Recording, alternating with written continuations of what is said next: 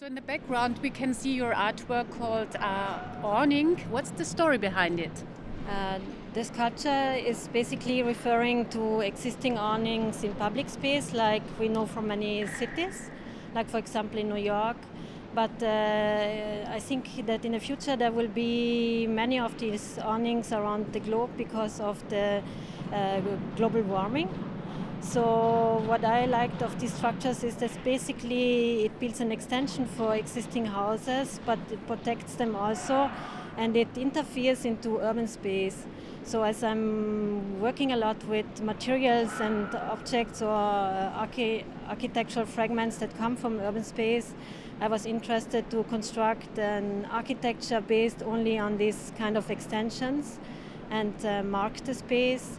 And what it does is that basically underneath these awnings you have like an inverted pedestal where you can position yourself with friends, and it kind of creates a social environment to hang up or to spend time.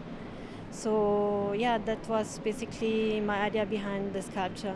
So how are social spaces created? What inspires you finding answers in your artworks? So I'm often working with urban space, and I often also work with architecture and urban space, and what I'm interested in is to modify existing qualities in space and to open up new ways of using space, but also of experiencing space. And this often goes along also with the community that is created.